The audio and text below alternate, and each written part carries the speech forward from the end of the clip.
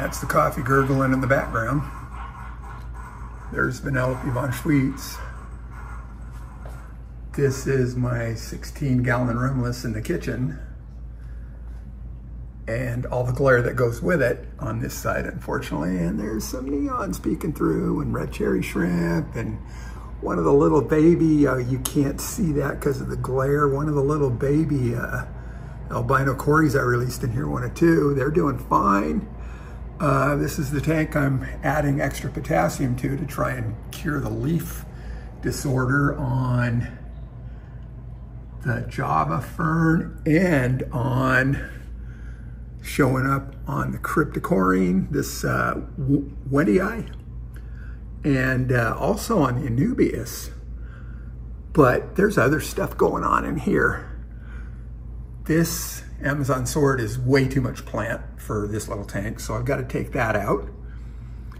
And all this Crypt, this started with one Crypt, right about there. See if I'm trying to figure out a way to beat this glare. And then it has spread. Little runners all the way across. In fact, now there's a new one way out here. You just see it right there. And then back in this corner, all the way back there. And I think there's another layer coming up behind too. So I'm not taking the tank apart. I'm just gonna pull these out as gently as I can. This is the tank in my office. This is the one with the Mickey Mouse platies in it and a whole bunch of fry and some blue dream shrimp. And I'm thinking what I'm gonna do with some of the crypts that I take out of that kitchen tank is to put them in here at this end. What I'm gonna do is move all the gravel over, it's just gravel, and then lift that sponge filter out of the way. And there's little baby blue dream shrimp in here and little tiny Mickey Mouse platies, and try not to kill them all. I'm gonna put pool sand under here, plant the crypts, put the gravel back on top of the sand, and we'll see how that goes.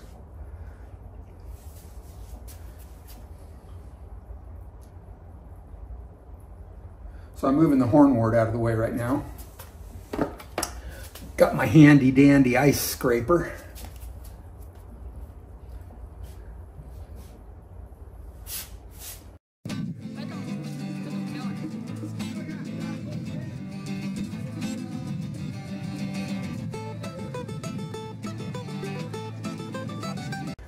So something I learned from another YouTuber, he was putting sand in a water bottle and then putting water in on top of the sand and literally just pouring the sand where he wants it. So that's what I'm going to do with this measuring cup.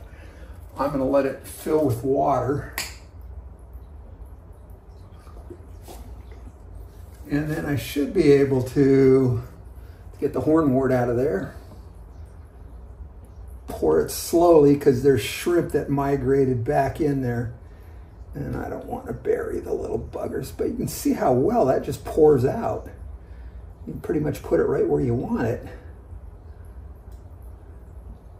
Now there's a heater there, but it hasn't been plugged in since probably the beginning of summer. All right, so let's pull this out. And I'm going to add some more sand to it.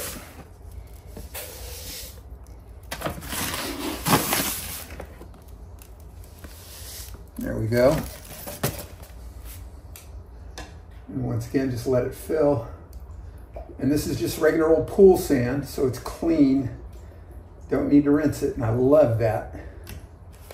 So yeah, maybe it's a little more expensive than builder's sand at the home center. And it's a different color too. It's more of a gray, whiter gray than the brown, but I like the way it works. All right, I think I'm gonna add just a little more, let it butt right up to the gravel. I don't imagine you can get the pool sand at a home center. I got it at the local pool supply. Might be cheaper at the home center.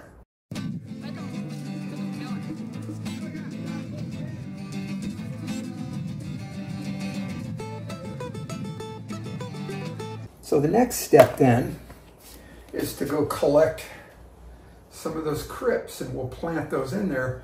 And then after they're planted, I'll put the gravel back on top, and if I need more gravel to do it, I'll get some out of the garage. And then I'll probably put pieces of API root tabs down in the root zone, because there are no nutrients in the sand, plenty in the water. Trying to get rid of the glare, and that is just not going to happen. But these are the cryptocorynes we're going to try and rescue and put in another tank. Got to thin this batch out. I'm going to start with this little one way over here. And look at that. They are all interconnected.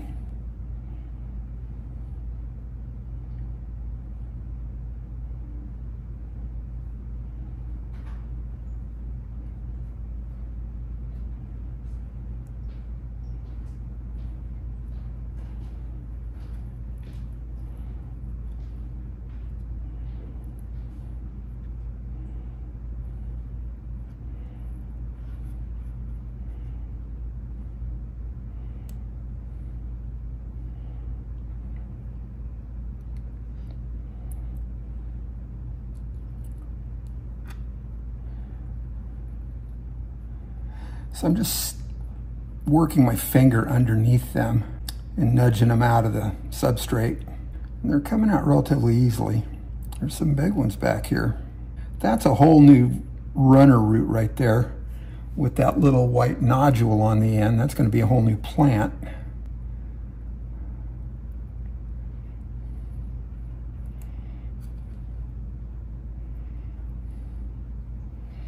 Trying to see, I wish I could do something about the glare, but mostly stuck with it.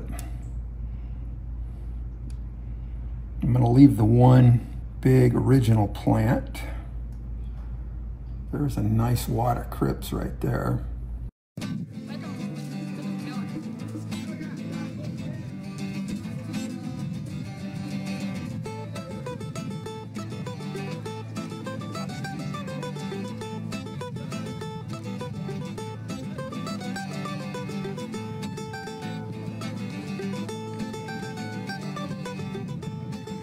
And we're just going to leave the big one behind, replant that big one.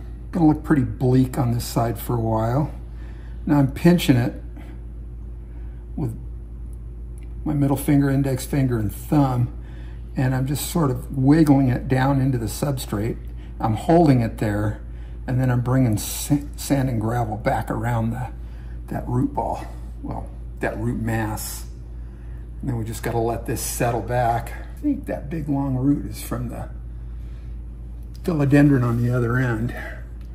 Just going to bust that out of the way. And then here's another crypt root, this big white one, with another plant nodule on the end. And I think what I'm going to do with those is just throw them in a tub of water, and they should probably grow like that. So this is still a little loose, so I'm going to push that in a little more without planting a shrimp. And then what I'm going to do, I think I've got a bunch of Sagitteria subulata, and I'm going to put that along, fill in this area right here. So this is the harvest. There are 21 of them. And that plant's been in the tank for about a year, because I think that bulbitis that was in there, I don't know, 6-8 months. But there's some pretty nice ones here. And this is Crypt Wendtii Red or brown or bronze, and I don't remember exactly which one they called it. But it's really a lovely purple color. It's nice. So I'm gonna go plant a bunch of those in the other tank. You know, while I'm at it, I think I'll throw a couple pieces of Jungle Val in there too. So I'm gonna grab, I think, a couple of those Jungle Vals in the front there that have runnered their way under that log. And then maybe, they're gonna be small, so I don't know, we'll see what comes out. And then I gotta stick my arm in there with these guys. All right, everybody out of the pool. Here we go.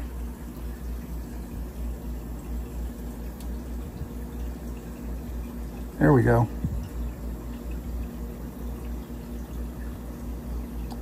There's two real nice pieces. Let's get, hey. They're trying to eat my arm. Oh, look, and there's a bud on the end of that, going to shoot into a new plant. So that's 3. And just, you know, anything worth doing is worth overdoing. I was going to take these out of the front, wasn't I? That one's just loose. Nothing holding it. So I don't think I'm going to use that one. But I will use this one. That's coming from the back there. And I just dislodged that little crypt. So we'll see if we can reinstall it a little bit. A lot of gravel that it's trying to root through. A lot of moam in there too. It's been a weird tank. There's a little piece of Java fern. Let's just floating around. We'll throw that in somewhere else and it'll just float around and keep growing. So let's grab a couple of these against the wall over here. Go away. There we go. There's a nice one. And there's a couple right along the glass. I'm going to leave those. And a couple that are just a little further in, I'm going to take those. So there's 2 more. And a piece of water lettuce. And a piece of Ricky water spangles. Okay, so this little piece of Valsenaria that doesn't seem like it's got a lot going for it, I'm just going to throw that and that little piece of Java fern in this tank with all these little, those guys, the Mickey Mouse Platyfry.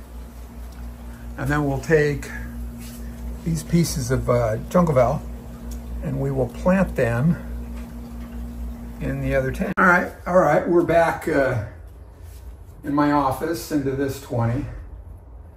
And I'm gonna plant these valves. Oh, look, there's 2, all right, runnered with another little bud on the end there. And let's see, 3, 4, 5. This is the end of a runner. And 6, also the end of a runner. So I'm going to plant these. I'll clean them up a little bit, I guess. Anything that falls off doesn't need to be there. I'm going to leave this really long set of leaves on this one. They're 18 inches, maybe 24 inches. And I'll plant these up against the back wall here, because this tank's almost like a peninsula tank. The way it sticks out into the room. My desk is on the other side. I walk in from this side, and we can see the end as well. I'm going to put the sponge filter back where I think I wanted it. Probably back in that same corner. And we'll start over here. And then again, after they're all planted, I'll put API root tabs in the area. I'll break them up into quarter tabs and then just put them in the area. And there's another runner just starting to come off of this. So these, I keep saying that, don't I? The gift that keeps on giving. They're wonderful. I like the clumping, I think I heard them referred to as root plants. I mean, even stem plants have roots, but these tend to be kind of a fibrous root mass. They're grass-like. I don't think they're not in the grass family, but they're grass-like. That sets them apart from the plants that have branching roots. These just have, the analogy I used to use in my classes was the root system on these is like a mop head. There's lots of essentially long straight roots that don't branch. Well, there we are. Got all the Valsenaria in there, this Jungle Val. I did a video on this not too long ago, kind of an update video. I originally bought it, God, I think it was April last year, and it took a while. It was in a different tank, and it wasn't doing well in that tank, or maybe I was just impatient. And then I moved it into the tank we just pulled these pieces out of, and it went nuts eventually. But eventually, it didn't do it right away. It took a while. So now I'm going to start planting these. And I don't know how many I'm going to put in their mass probably, but we got bigger wads of roots. So I'm just going to kind of wad them up to make them a little easier to deal with. We'll start with in front of the sponge filter. And I'm pushing those roots all the way down to the glass at the bottom. And in a couple days, they will right themselves. In the meantime, they're gonna look a little floppy, but they'll be all right. They've been submerged the whole time, so I'm gonna try and plant them a little bit irregular so it doesn't look like they're just in crop rows. This is a nice big one. And if we get a little sand up over the crown where the leaves meet the roots, it's not gonna hurt anything. With landscape plants, you don't wanna do that. But with an aquatic plant, it's usually not a big deal.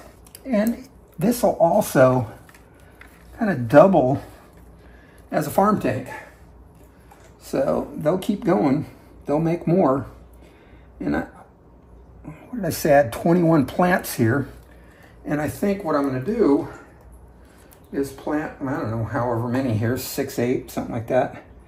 And maybe put the rest on my eBay store. So I need some other inhabitants in this tank also. I've got some autosynclus in another tank. So I don't have any algae eaters in here other than the blue dream shrimp. And I'll put, if I can find some cories also. And then I was just watching this video the other day. Another Australian fish keeper did a great, Blake's Aquatics, did a great video on something, aspidoras. I guess they're a cousin to the Corydora. They're cool looking little fish. So if I can find some of them, that would be cool. They don't eat their eggs. In fact, the tank that these crypts just came out of, I noticed they spawned today, and by the time I noticed it, there were just like empty egg husks on the glass. So miss that. And once these establish, they'll give all these little baby Mickey Mouse platies a little extra cover. Not that they need it. That's one thing I've noticed, that the adult Mickey Mouse platies do not seem to eat their fry, which is kind of nice. I'm gonna see if I can spread some of this gravel amongst the plants.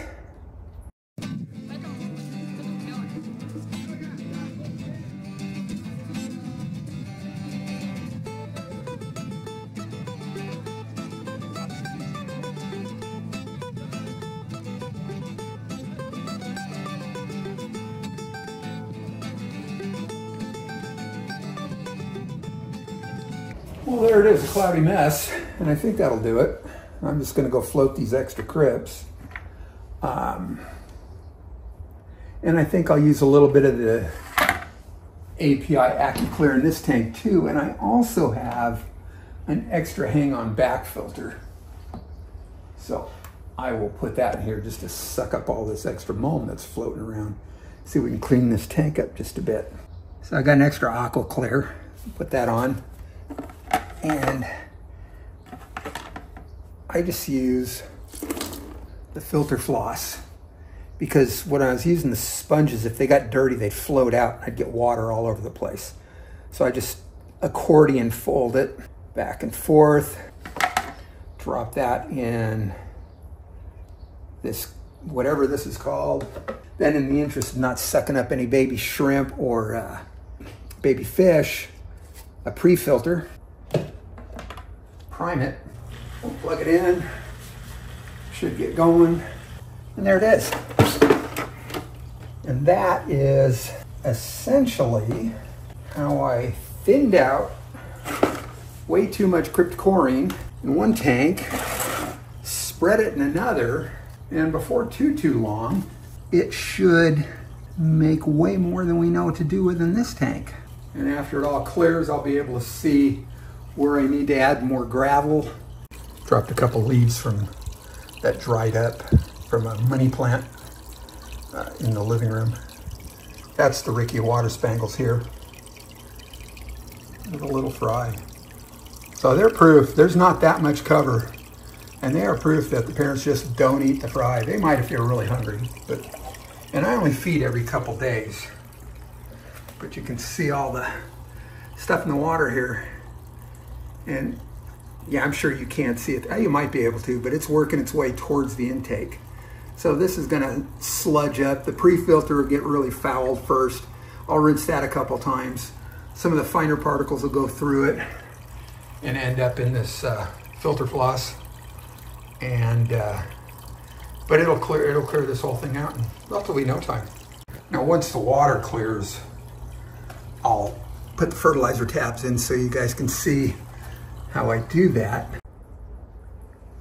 All right, well, it's been 3 days. We left off, it was Friday, and now it is Monday afternoon. I put that hang-on back filter on this to kind of clear up a lot of the mold. There's still a lot of mold in the gravel. I remember that layer of pool sand down there has no nutrients in it other than the mold that's going to sift down into it. We put the layer of Jungle Val across the back, and I don't remember if there were 4 pieces or 5 pieces, maybe 3. And then out of all that Crypt that we harvested out of the other tank, there were 21 pieces, I believe. And I put, I don't know, about 9 or 10 of them in here, fairly close together. They were kind of lean and lopsided when we planted them, and so was the Jungle Val. All of everything's sort of straightened up, and then I said, what we'll do, since there's no nutrients in pool sand on its own, is we'll put root tabs down around the roots. And now I'm not going to stick one at every plant. What I'll do is put them between groups of plants, and that should do just fine. I've broken API root tabs into quarter pieces, and I'll just take them in the tongs here and stuff them down in the sand, down between, groups of 3 or 4 plants. Roots will find them, and that's really all that's important. I'll put some between the back row of the Jungle Val and that last row of Crypts that's back there. I don't know how many we're going to use. And this is not rocket science, nor does it need to be. I'm just trying to keep them sort of individually spaced. And again, just quarter pieces. A lot of times I'll just snap them in half by hand. This time I used a straight edge or single edge razor blade, and they cut pretty, that's a rock. They cut pretty evenly. Occasionally they kind of crumble. I don't worry about it. All the dusty bits I save, and then when I do a dry planting, I will just sprinkle all the fertilizer granules just in the substrate around where I'm going to end up planting. And I also just put in 5 Sagitteria subulata across the front here. And put a little more cover in here. I'm not sure, but I think I saw one of the Mickey Mouse platies chomp on one of the little Mickey Mouse platies this morning. So I thought, well, a little more cover's okay. I could take these 2 pieces of driftwood out. One's got a nubius on it. The other has this bulbitis, Windalove Java fern, and a narrowleaf Java fern just glued to this piece of wood. But I'm just going to leave those in here. Oh, one of those little Sagitteria came out. And then I've also got this this pot full of Crypts. There's some really tiny ones in here, so they are still spawning. And this population looks like it grew over the weekend. And then later I will come back with a liquid fertilizer. I'm using the Easy Green right now, and I'll put a couple pumps of that in here, and maybe a little bit of the liquid carbon. Help the plants grow. Remember, there's Blue Dream shrimp in here, and I think I saw an orange sunkist in here as well. I don't know how that would have gotten in here, but I pulled a big red one out the other day. So I think I might pull the Blue Dream shrimp out of here, and I wanted to get some green jade shrimp, so I might end up putting those in this tank and keep them separate from the Blue Dream. I'll just put them back in the tank they came from. But anyway, that's this tank. That's the Crypts we harvested out of another tank, the Sagitteria subulata that I harvested out of another tank, the Jungle Val out of a 3rd tank, and then there's hornwort floating around the top here, and I threw a couple leaves in. There's also something called Rickia water spangles floating around on the top of this. It's a cool little floater plant, and it'll eventually take over if I'm not careful. And so far, no duckweed. And then I threw a couple leaves in. They're softening, and they're pretty much down to nothing now. The shrimp will work on those. And I've only got 1 or 2 bladder snails in here, and every time I see one, I take it out. This tank was inundated with snails, and I pretty much got them beat now. It just takes persistence. So anyway, that's where this is so far, and I think there was something else I wanted to do to this tank, so let me see if I can figure out what that is. So I think the next thing we want to do is harvest some more Sagitteria subulata out of another tank and put it in the kitchen tank where all these crypts came from. Kind of fill that in a little bit, and they'd be a little more to scale in that smaller tank. And then, especially in the tight spot that there is in that tank. And then also I was thinking about, see if we can pull some autosynclus out of another tank, and we'll put them into this tank. So I'm gonna put some Sagitteria subulata right in here. I got this from another tank. It spreads by runners, spreads fast. Got, I don't know, half a dozen, 7 or 8 plants here. I put 2 batches of 4 in this little cube tank I have, and they've completely taken over along the edge of the glass. So what I do, I'll just try and bunch up the roots a bit, and we'll put it down in the front here. Give it a little twist. I always have a problem with this. It always wants to pop back out, so I'm not any good at this. I'm sure you'll see people that are a lot better, a lot more experienced at it probably. I'm sure there's little tips and tricks.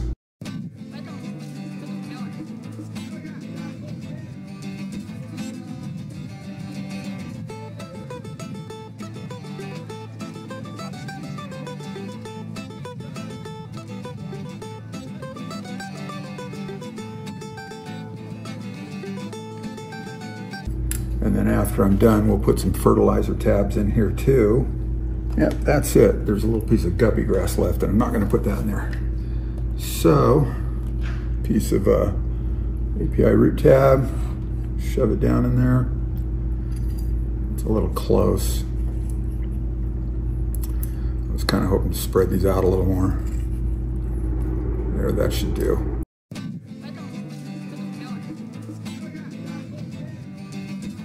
And there we go. And we'll do a follow-up on that a couple months from now to see just how well that's grown in. Doesn't look like much right now. Within a week or so, it'll settle in. They'll look like they're taking. All right, so instead of the autosynclus, I've got 10 or 11 in a tank, but to get to them, I'm gonna have to take the tank apart. And I thought, you know, we'll do that another time, then we'll just add these. But in the meantime, I've got 5 bronze cory juveniles that came out of another tank. And so they're a good cleanup crew. So we'll put those in here and let them wander around. And then we'll try and get all the blue dream shrimp out of here in the meantime. And they can go back in the blue dream shrimp tank in the garage. And then I'm gonna, like I said, I'll put some the green jade neocaridina in here. I think I see 4 of the shrimp right there. They'll be easy picking. Well, they won't. None of these are easy pickings. But let's, I'm gonna net the shrimp out, or the cories out. Here we go.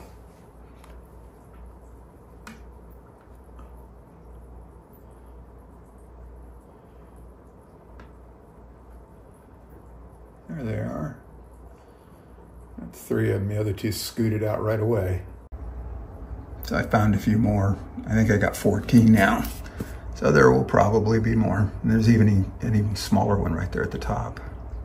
So as always, I appreciate y'all being here, and thanks for watching.